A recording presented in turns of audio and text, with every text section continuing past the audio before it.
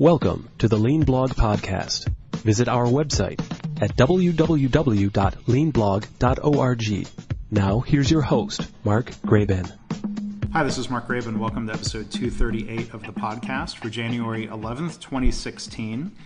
My episode today is a conversation with someone I've wanted to talk to for a long time, Kevin Cahill. He is executive director of the W. Edwards Deming Institute, and he's also a grandson of Dr. Deming himself. So Kevin played a very instrumental role in getting NBC to publicly release online the 1980 documentary, If Japan Can, Why Can't We? The broadcast that helped introduce Dr. Deming to the Western world. So we talk about that in the podcast, along with his recollections of watching the show when it originally aired, sitting there next to Dr. Deming. We'll also discuss Kevin's reflections on learning the Deming philosophy and his attempts to utilize the ideas in his career and how challenging that can be when it flies in the face of the prevailing business culture. But it's a really fun discussion. I hope you enjoy it. And if you have follow-up questions for Kevin, please go to the blog and post a comment. Go to leanblog.org/238. And if you haven't seen the video yet, and if you want to explore some other links about Dr. Deming and the Institute, please go to the website. Again, leanblog.org/238. Well, Kevin, it's a pleasure to talk to you again, and thank you so much for joining us here on the podcast today. My pleasure, Mark. Looking forward to it. So, we're going to be talking a lot about, your grandfather and his work and his philosophy in the podcast. But, I think it'd be really interesting for the listeners if you could introduce yourself. What have you done, professionally, and if I'm curious if any of that work was influenced by your grandfather. Sure. It was interesting because as I was growing up, I didn't really know much about my grandfather's work. I knew that he was involved in statistics. I knew he had a PhD. I knew he did a lot with math. And interestingly, for my brother and me, as we were growing up and observing some of this, because my grandfather worked out of a small office in his basement, and he had a big chalkboard, and we see all the mathematic figures. One of the things we always said was, man, that's something we never want to do in our life. Working in math and working with numbers, that's got to be one of the most boring things that you could ever do. And so it was interesting that was kind of our first impression of our grandfather and his work. And that didn't change for a very long time until I was actually exposed to what he did. And when I was exposed to what he did, it had a big impact on me, but I was still in college, and it wasn't something that I could really do or think about at that point from a work standpoint. But then when I ended up starting out in business, I was able to look at some of his ideas and think initially, well, I'm not in a management role. I'm not in a leadership role. I'm really starting out at the bottom. So there's nothing I can really do. And I remember being kind of frustrated about that. And as I read a little bit more about my grandfather and what he was doing, I realized, well, wait a second. I actually do have a small sphere of influence that maybe I can impact by looking at things differently, by kind of doing these bare bones flow charts and understanding what the process is. And see, well, wait a second, if I can bring some of these ideas without even mentioning my grandfather into the organization and see where could I make the biggest contribution and how could I, maybe then I could continue to use these further along. So that's what I did in the beginning, was to take that approach. And what field or what types of business were you starting your career in? It was a media rep firm business. And it was a terrific company, Katz, K-A-T-Z Communications, Katz Media. And what they did was they represented TV stations, local TV stations around the country, and sold their advertising time on a national basis. So each television station has their own local sales department, and they sell locally in that particular area. But, for example, if you have a TV station in Tulsa, Oklahoma, and Procter & Gamble wants to buy advertising time on Tulsa, that may not actually be placed in Tulsa. It may be placed in a different city. And so that's what we were doing, was we were representing those stations on a national basis. So it was a pure sales organization. And in a pure sales organization like that, one of the things that I saw was you had sales assistants, which was what I was, and executives and managers, but oftentimes they had such specific roles that there was a lack of understanding between the salespeople and the assistants on what actual role the sales systems could do and how they could perform to the best of the design that they had been that the developers had designed for those. And so that's where I said, well, wait a second, maybe I can be of assistance in there if I can learn how these sales systems work, learn how this can be better integrated throughout the organization, and make myself as useful and valuable as I possibly could.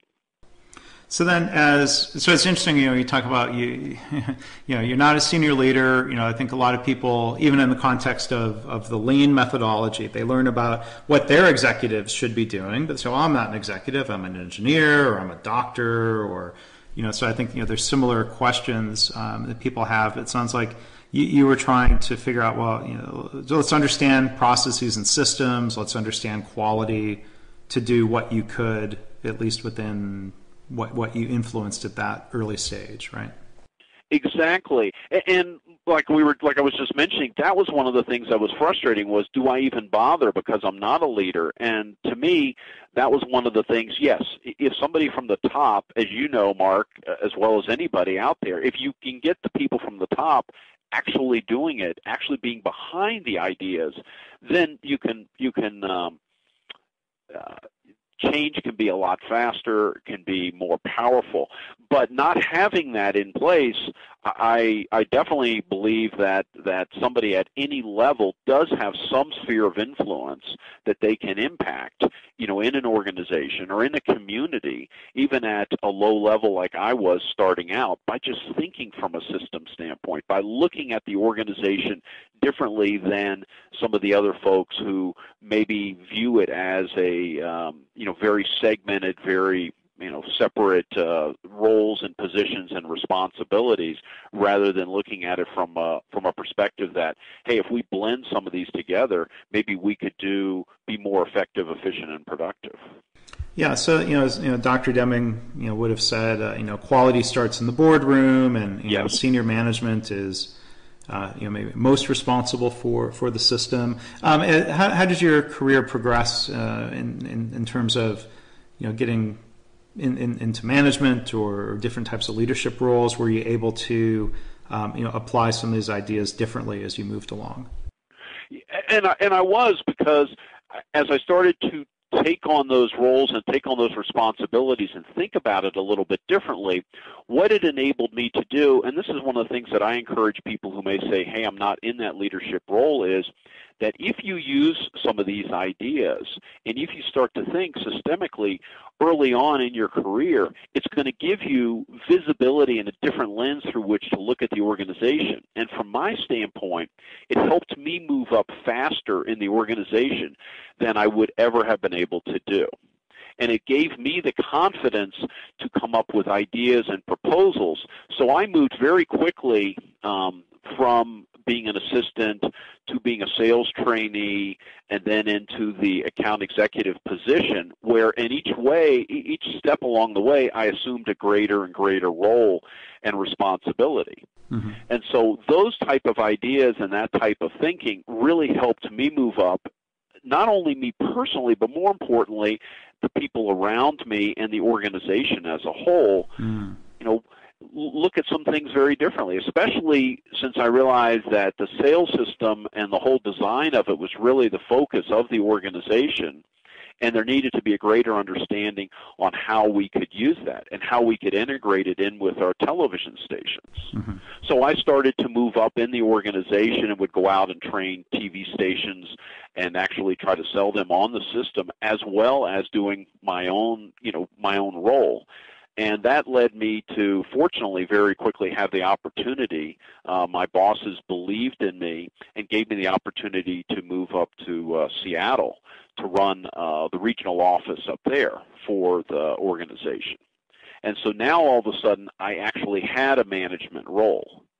And that was when I thought, okay, now I can really start to use my grandfather's philosophy to a greater extent.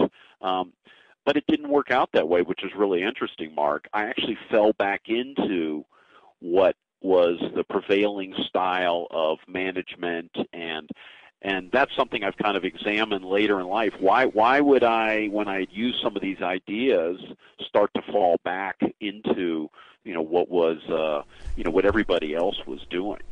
Well, I think we're all a part of a system, though, right? I mean, Yes. there's expectations of our leaders or norms in an industry and organization. I mean, it can be hard to sort of buck the trends of that predominant management system. If you say, well, we just to pick an issue, in particular, we shouldn't rely on annual performance appraisals. Well, someone working at GE, 20 years ago would have found themselves very unpopular.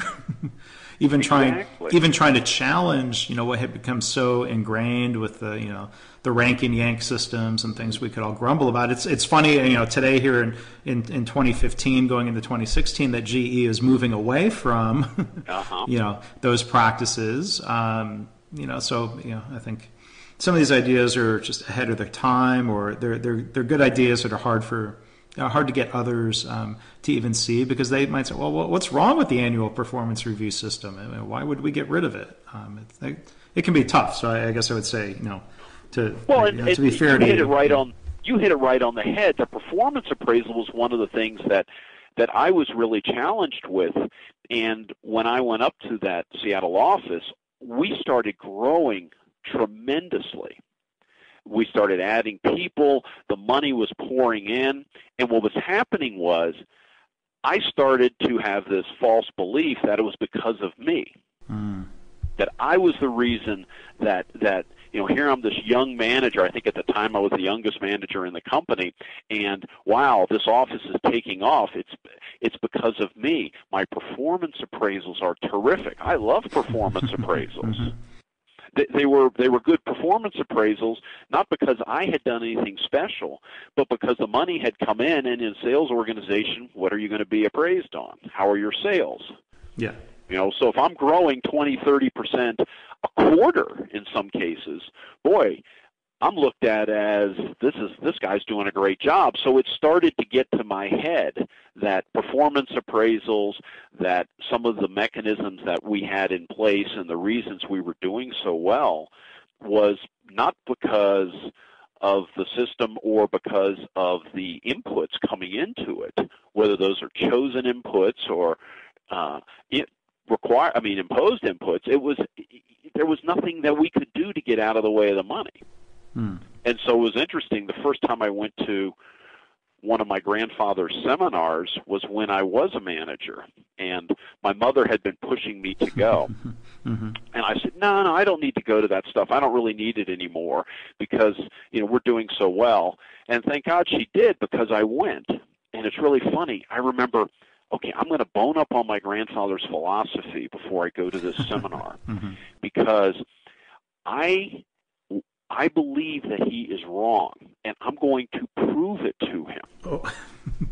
And so I went down there. I had a boatload of numbers, and I was showing him how our numbers had gone up, and I could show that in this case, when all of a sudden our sales dipped, I had a sales meeting and said, okay, you guys, it's not working out right now. I need everybody working harder. I need you guys in on the weekend.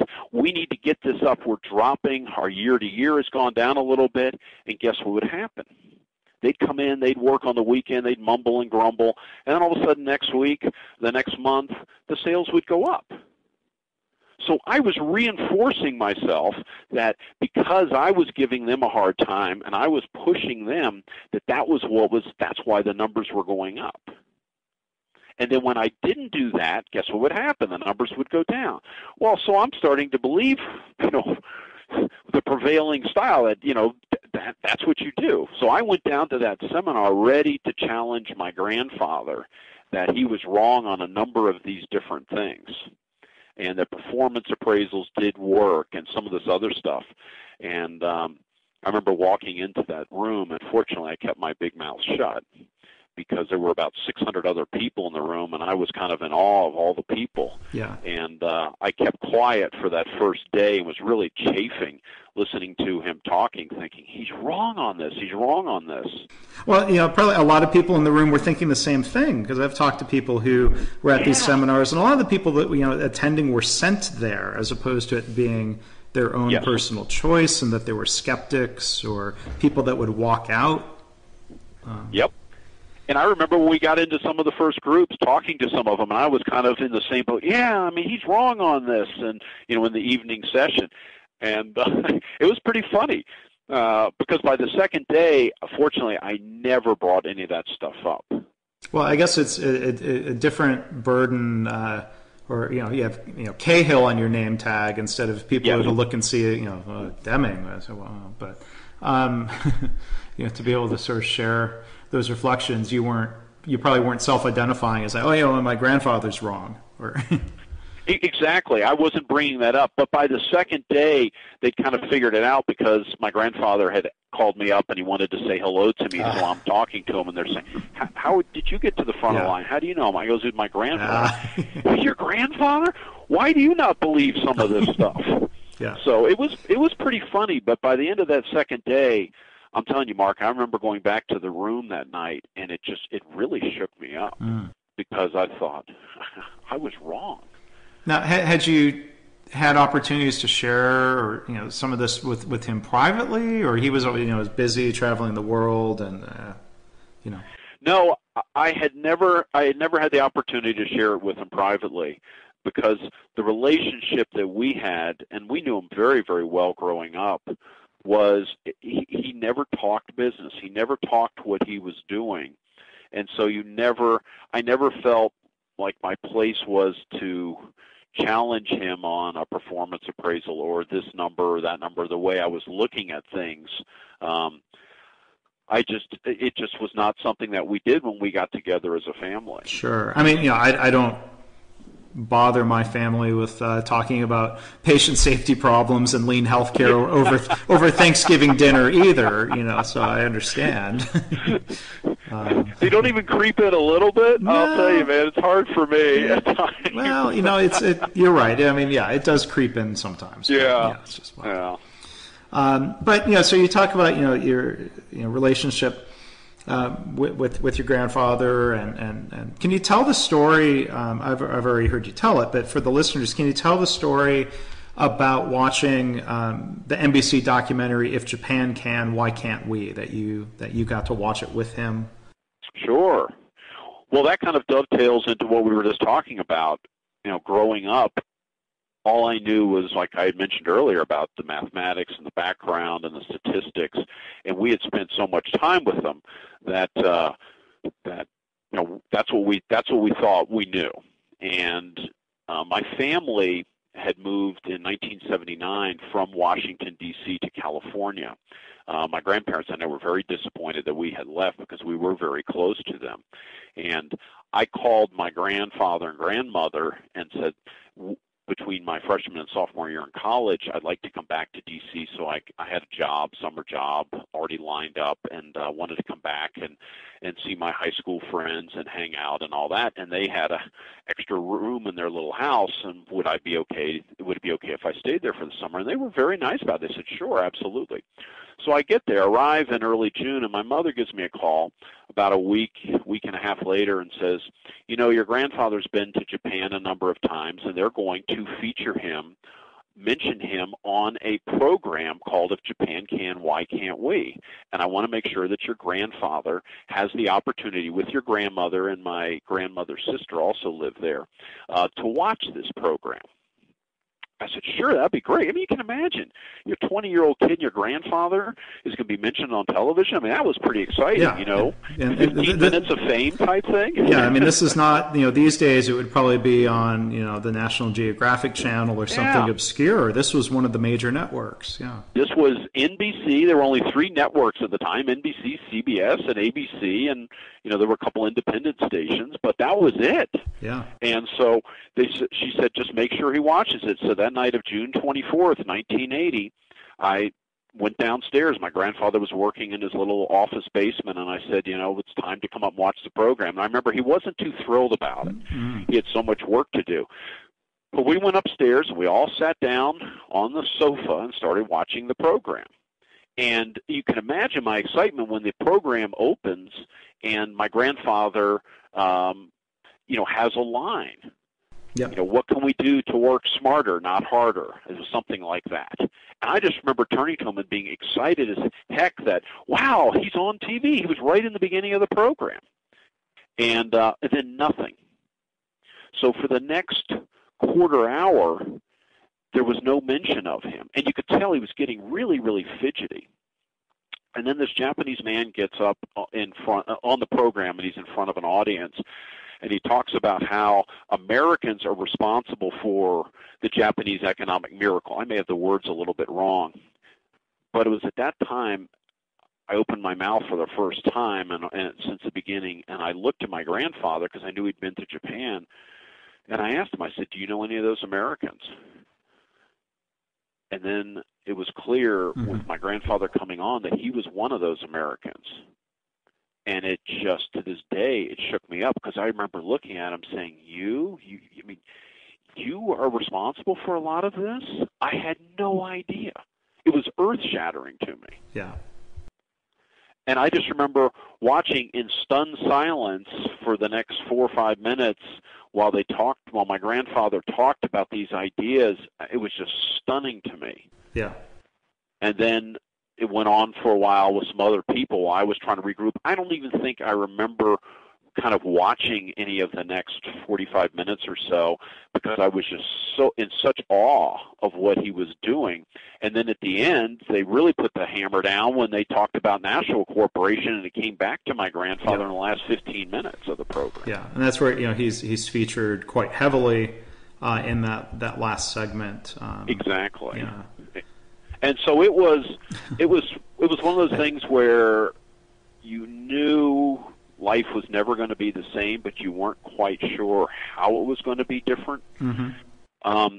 And like I said, my grandfather works out of this little office, and he was hard of hearing, and so he used a speakerphone. And so my job was only sometimes 4 hours a day, and I would come home, and my grandmother and my aunt and I would stand at the top of the stairs of his office, and we'd open the door up real quietly, and we'd listen because he would speak on that speakerphone. And we would hear the titans of industry calling in and wanting to speak to my grandfather. And at the time, there was no internet, so at times we weren't sure who those were.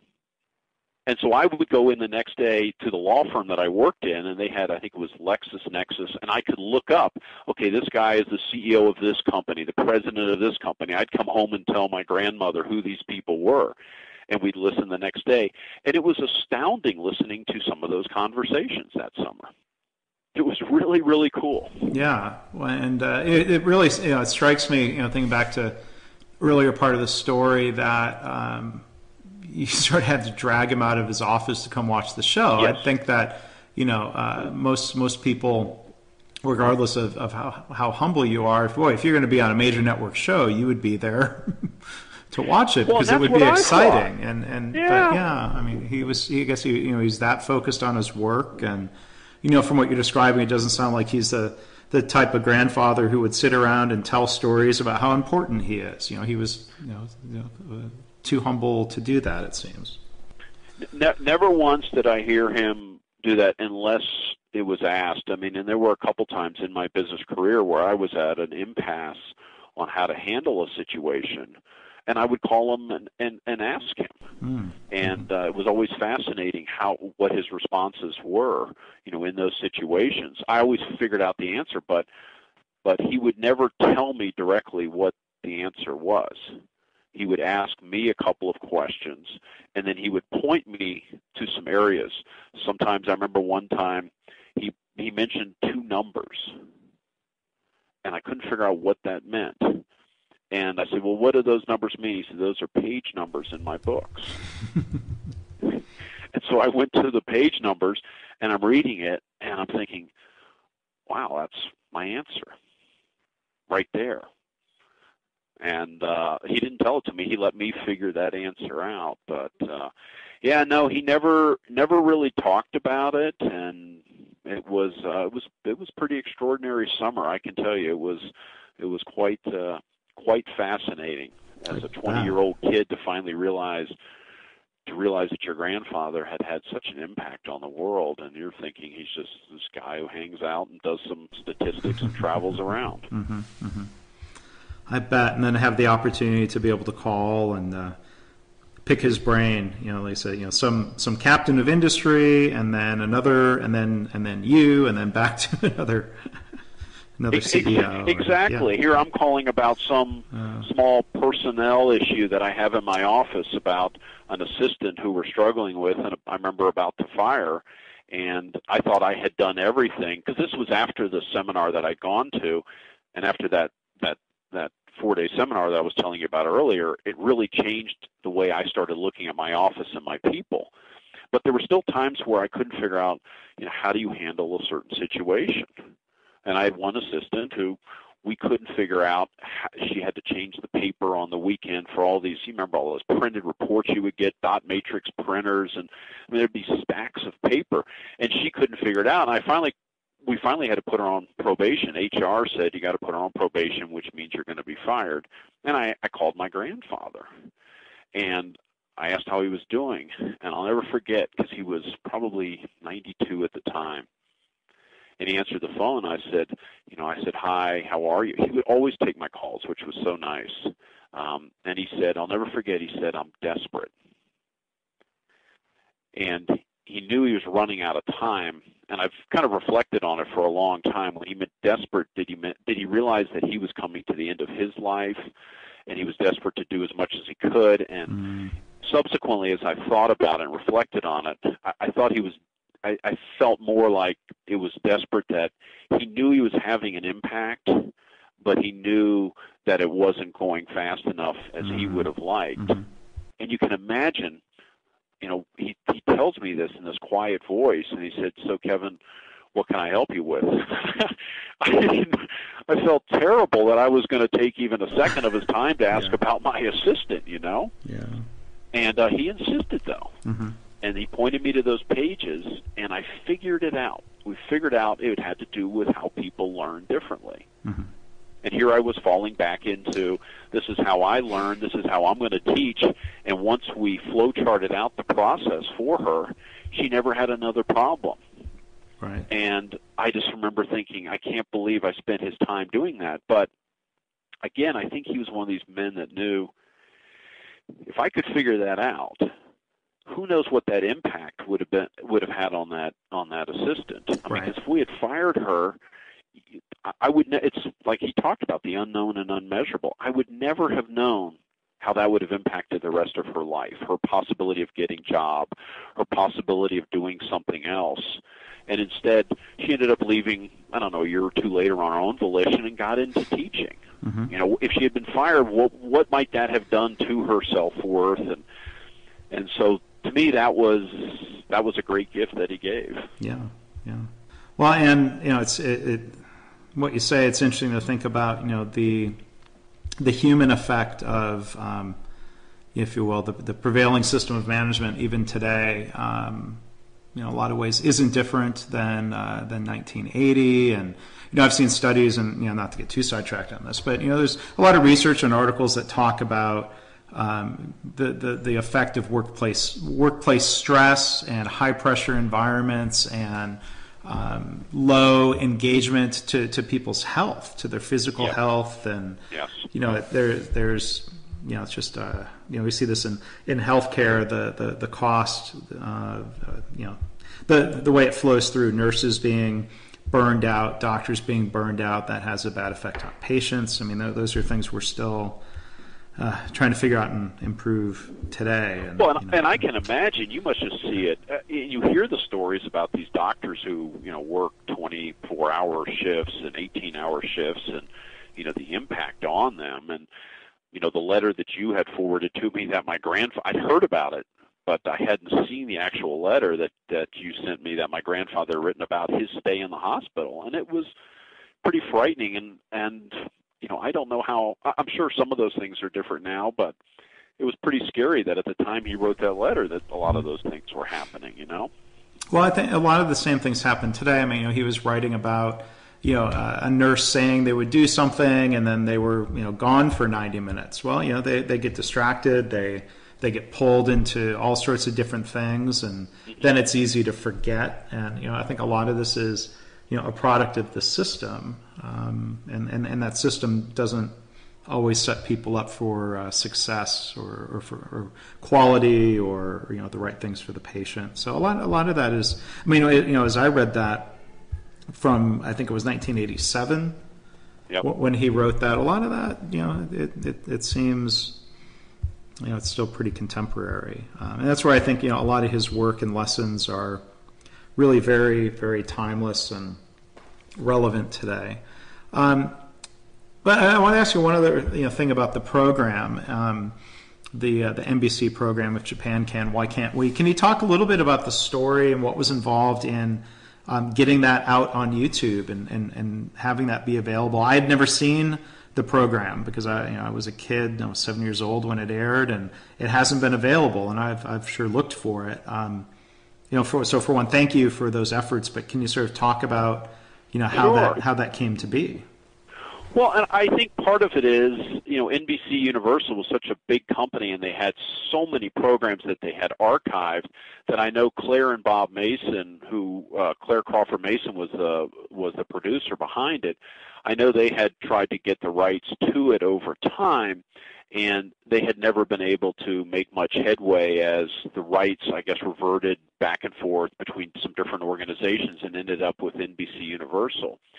And I was very fortunate that my father had some connections at NBC and put me in contact with some people who were pretty high up at NBC, and I asked for their help, and they were very accommodating, saying, this sounds like it should be out there. Let me tell you who you need to go and work with. And then finally I ended up working with a woman at NBC Universal in their archive department. I believe it's the archive department. And over a period of time, we worked out an arrangement because I explained what we were. We were not a for-profit organization. And I think that was one of their concerns at first, is a for-profit organization showing it. And once I explained who we were, Deming Institute, the background, all of that, it was just a matter of working out the negotiations to secure the rights. And what I explained to him was I really didn't want to just have the rights to show it once. This was too valuable for people like you, Mark. You said you had never been able to find it or see it. I've talked to hundreds of people over time who said, I'd love to see it. I'd love to learn, what it said and what was, the impetus behind this whole movement that started off with this program. So ultimately, we worked out an arrangement with NBC Universal where they would grant us the perpetual rights to show the program on our YouTube channel, on our website, so that people would have that opportunity. And fortunately, they were gracious enough to work it out, and we had a donor who stepped up to cover the rights fee cost for the Institute. And so once we settled that, we were able to put it up. And we're just absolutely thrilled that we've had that opportunity to make that available, because it's too valuable to sit in a vault and never be shown to the public. And again, thank you for making that available. And for anyone who hasn't seen that yet, I'll link to the video in the blog post for this episode, or you can go to leanblog.org/DemingNBC. That'll take you to a blog post that has a link to the video, or you can go to YouTube and find the Deming Institute YouTube channel, or if you just search for if Japan can, why can't we? You'll find the program. And I'm just looking here. It's got 3,500 views so far. I'm sure that's going to just grow over time. And it's interesting to see the comments here. I don't know if you've looked at this recently, yes, Kevin. But, they're very nice. Yeah, lots of thank yous, and I haven't seen it in a long time. I watched this with my father over Thanksgiving. So okay, you're right. This did creep into holiday family time, but. That's funny. We did not gather TV trays and turkey and the whole family around the TV, but you can watch YouTube through TVs these days, and so my dad and I sat and watched it because it's thanks to him that I heard about your grandfather, because my dad attended one of his 4-day seminars in the late 80s when he worked for Cadillac within General Motors. And I remember you had told me that. Isn't that great? Yeah. So, and I think you said that you ended up reading what was it, Out of the Crisis or something during summer. Yeah, it was during a break from school. My dad had the book there at home in the bookshelf, and I was glad to be introduced to that, because I was like sort of like you were describing. I was in college and I had only had part-time jobs. I'd had good managers and bad managers. And it was really interesting to read about the real world workplace, and I didn't know what I was about to get into, but and I mean this in a positive, respectful way. But I've said being exposed to the Deming philosophy was in some ways the best thing that ever happened to me, and it was also the worst thing, because then it's frustrating when you go into an organization that doesn't practice this. And what set me up for frustration was that coming out of college, I had said, I don't want to work for General Motors. I just didn't want to do that. But I did some interviews, and you check into it. And I took a job at a plant in Livonia, Michigan, that very specifically was operating under what they said they were, what they called the Livonia philosophy, which was basically the Deming philosophy restated. And they had a slightly different union contract, and I thought this sounded great. And so I took the job, and I went in, and I learned very quickly, there'd been a new plant manager a couple of years previously, and ironically, all the Deming stuff was just a bunch of posters and slogans on the wall. Isn't that ironic? It is. It is. But so in some way, it's just if you don't if you don't know any better, or you don't think to question some of these things, you can, maybe, I don't know how to say, just go through your career not challenging things. But on the whole, I'm very thankful, and it served me well, to have these ideas and to be able to try to apply them and to challenge things. So, well, and I was always really fortunate, even though I tried, like I mentioned earlier about the sphere of influence, that I always had bosses above me, managers, who gave me enough rope, and when I would bring up an idea to them that was unique to the organization, that is, I think having my grandfather's philosophy influence me allowed me to lay it out in a manner that may have made them more receptive to it. But they had to have a lot of courage to give me some of the rope that they gave me. Especially when I was in my Seattle office, where I started a number of different training programs, things like that hadn't been done outside of the home base in New York. And I think that's a big thing too. If you can gain the respect of some of those managers above you, a lot of times they will give you the rope to try some different things. And fortunately, they did for me, because that's what gave me the confidence to go out on my own ultimately. But it is interesting how that does impact you. Yeah. So as we start to wrap up here, I was wondering if you could talk a little bit about the Deming Institute, and a little bit about your role and what the Institute has been doing. It seems like there's been a lot more happening in recent years, conferences and things through the website. So, for people who haven't checked out the Institute, can you give a bit of an overview for the listeners? Sure. once I left, after I sold my company and I left the organization, I remember talking to my wife Judy and saying, well, what do we want to do now? I'm too young to retire, and we decided, there's nothing better than to give back to what my grandfather gave to me. And so for me, it's one of these tremendous labors of love that I have the opportunity, after talking with my mother, who's his daughter, Dr. Deming's daughter, is the chairman of the Institute, and the rest of the board, that, look, I have a background, in business, and I'd love the opportunity to actually run the organization, and I'll volunteer to do it. No, they don't have to pay me anything, the Institute.